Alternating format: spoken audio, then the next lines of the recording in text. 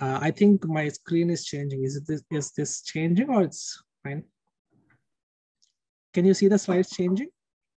Yes, doctor, we can. Sure. Okay.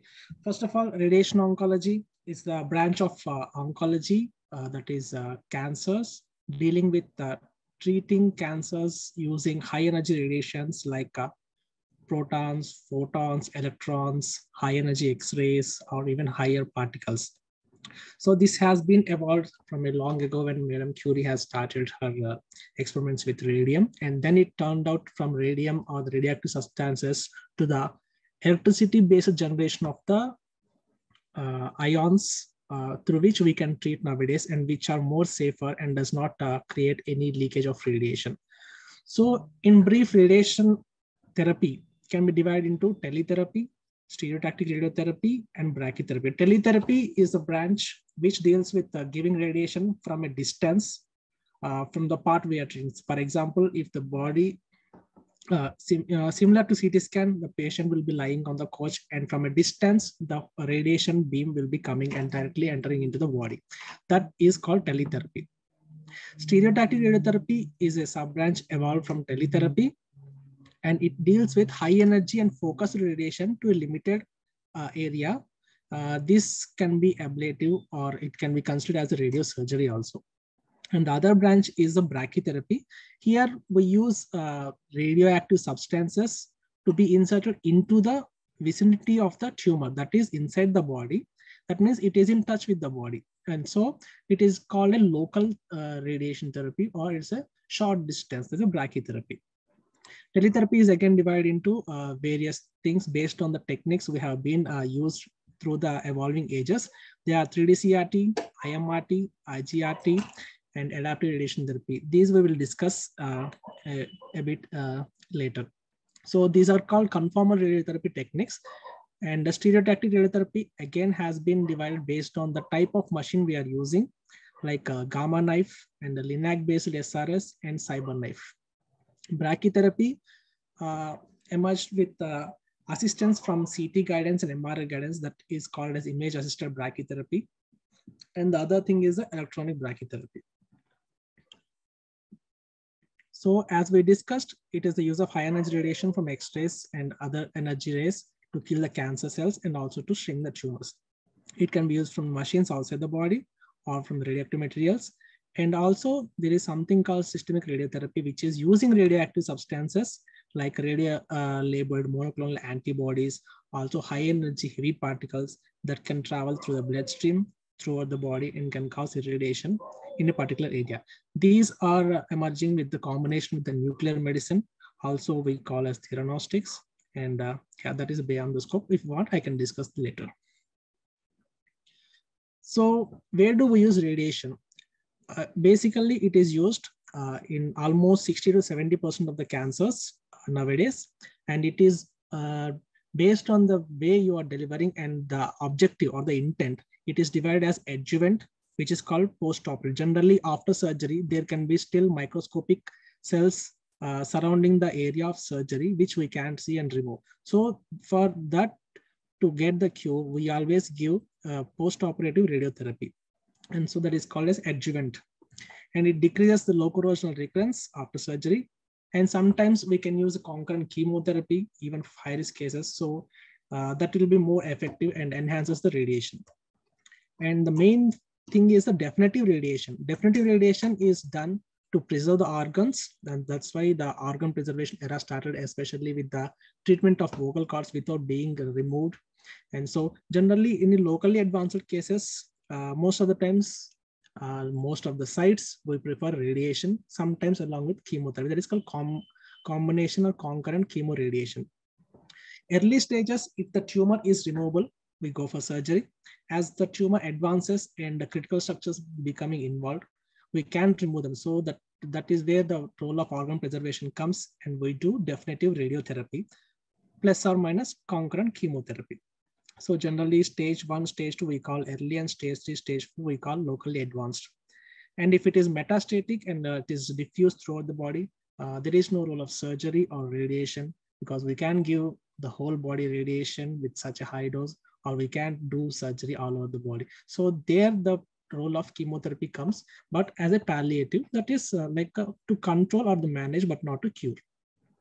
In other situations, role of radiation is very important when there is diffuse spread of the disease, and where we need palliation. That is, there might be some severe pain in a bone, or there might be severe bleeding in some areas, like if you have advanced stage of lung where the patient has breathing problem as the tumor is obstructing. There also you want to shrink the tumor to a certain extent and to cause decrease the breathing difficulty, or such areas where we need a palliation. That means we want to prevent some symptom being aggravated or causing difficulty. There we can use radiation in excellent way.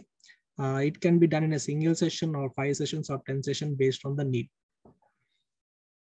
So coming to the development of radiation, how it started with initial development of radiation, radioactive materials, and then linear accelerators have been developed.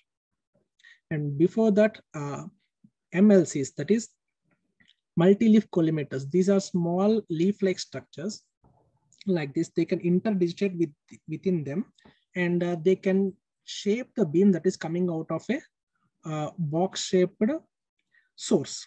So these have changed tremendously the way we can treat the areas of treatment. Like if you are treating head and neck, you don't want to treat everything in a box. You maybe wanted to save critical structures like the larynx or a trachea or something. Or if you are treating head and neck, you want to save the parotids. So you want to you don't want to give a complete whole level of radiation. You want to shape the beams. So for this, these MLCs have been in a wonderful help. And this is what we call conformal field shaping. So this is how it started initially. Then computers came in, and the algorithmic planning of radiation has been started using the computers, where to spare the normal tissues and to decrease the dose to normal tissues, we give some constraints to the machine, and it tries to match in number of ways finally to achieve it, through which angle the beam has to go, how much weight of the radiation should go from which angle, so that our dose constraints are achieved and the tumor is properly targeted with the required dose. So this is how conformal radiotherapy evolved, and it is the technique that aims to exploit the potential biological improvements consequent on better spatial localization, as I said before, of the high dose irradiation volume. So everything comes with some set of problems, and nothing is ideal. So as you can see here in the graph, this is generally what we are using nowadays, the photons. Photons have become the standard now. As you can see, the initial dose, as it gets into the body, the absorption dose increases, and slowly the level of dissipation of radiation at each point keeps decreasing. So if you have tumor that is at this level and the photons have been not weighted properly, they may go down and there may be underdosing of some of the tumor. So, and also it won't stop there. The moment it enters the body, it has to leave the body through some other way. So there will be an entrance dose. There will also be an exit dose.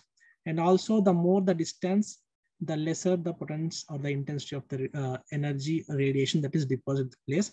That just follows the inverse square law.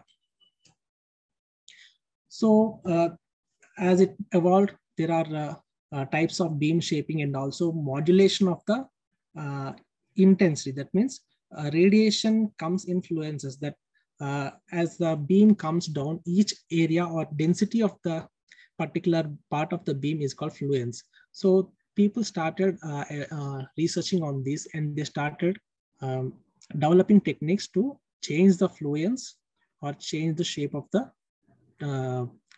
outcoming beam to precisely target the tumors. So these are two types generally we see. The first is a geometrical shaping, and the second is the fluence shaping by IMR. That means you can see the grids. Some areas have higher energies, some areas have lower energies. So in this way, heterogeneously, it can hit some areas with higher energy, the other areas with lower energy. Thereby, if some normal tissue is coming into the area, that may be mapped for a lower radiation. So actually intensity modulation is a misnomer. It's actually the fluence, that what I am talking right now about the density of the amount of radiation in particular grid of the radiation beam. So this can be modulated using the IMRT technique, that is intensity modulated radiation techniques. So in this, most of the times we use the step and shoot IMRT. This is nothing but the linear accelerator which you observe. It keeps on rotating around the part of treatment. So every there will be 5 to 7 beams planned. So it will stop at certain angle. It will deliver a beam. Again, it stops or closes the beam. Again, it rotates to some other angle. Again, it delivers. This is called step and shoot. So it is actually easier to deliver using this and has become more popular. But the problem is it is more time consuming. So it has to close and on and off. Every time it has to change angle, release the beam, close it and go. So there will be time consuming. But during that rotation, the beam will be interrupted. That means it is closed. So there won't be much leakage of radiation into the surroundings or into the organs which are not needed to plant. Coming to dynamic RT, this is like there is no step and shoot in this. There will be continuously changing MLCs in which shape the beam continuously as the linear accelerator rotates surrounding the body. So it is generally faster than the IMRT. It is smoother and the modulation is achieved by continuous changes. But the problem is beam remains continuously open, so there can be more leakage considered to step and shoot. So what are the challenges with this? Significantly increased expenditure because the machine should have the treatment capability, and also the imaging equipment that is required for planning and also verification of this high conformity is more expensive, and also the software and computer hardware are required. Extensive physics manpower is required, and also it is time consuming. It is highly susceptible to motion and setup related errors. Like sometimes you may see lungs, the tumor may be moving along with your respiration. So if you plan highly conformal without giving much margins, there will be always a chance of geographical miss. Target delineation, and this is really what I was talking about. It becomes problematic because we have to create that plan as per the gross tumor which we are seeing, and also possible microscopic tumor. And as you are not giving wider area with the box, you have to shape it accordingly and also give margins for preventing these machine errors. And also there is something called radiobiological disadvantage. Here, decreased dose rate to the tumor. Sometimes this may happen if the plan does not cover the tumor completely. And also there is a problem with increased integral dose. This means you are giving radiation from different angles. So different areas of the body keeps on getting radiation. That at the low dose level, that is called integral dose. So in general, conformal RT planning workflow goes like this, just for an idea for the people who doesn't know about radiation oncology setup. So first what we do is the patient positioning and immobilization using a mask, that is thermoplastic mask. Then a simulation scan will be done using a CT, and the data is acquired into a system that is called treatment planning system. These images are transferred into our contouring area where we do the target volume delineation. That means we map the areas which should be treated, we map the areas which should be avoided. From here, it is sent to the 3D model generation area and into the physics planning, where the dose beams will be placed using computer algorithms, either using a forward planning or an inverse planning. And finally, after achieving our target constants, it will be sent for the machine to treat the patient. So as these have evolved, how accurate are these systems? We can see non-invasive stereotactic frame. These are different frames which have been used for using IMRT techniques. And as this you can see, there will be setup accuracy levels and there will be a small amount of error possibility. So this gives us, with the precision of the body fixed frame, the target volume will be underdosed. So you can see some of the things which shows there may be underdosing, some which may be showing overdose to the normal tissues.